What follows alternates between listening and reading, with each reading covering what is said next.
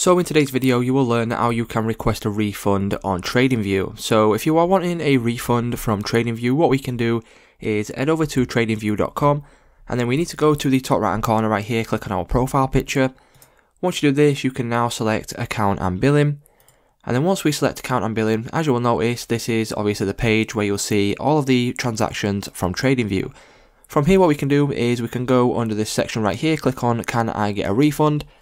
You can read this information here if you want to do that, but what we can do to get a refund or request a refund from TradingView is simply click on open a support ticket, and then once we do this, what will happen is it will take a couple of seconds, and then as you can see, thanks for contacting our support team, click on my support ticket, and then as you will notice, you have now opened up a ticket which pretty much just says I'd like to get a refund for this amount of dollars for this specific transaction.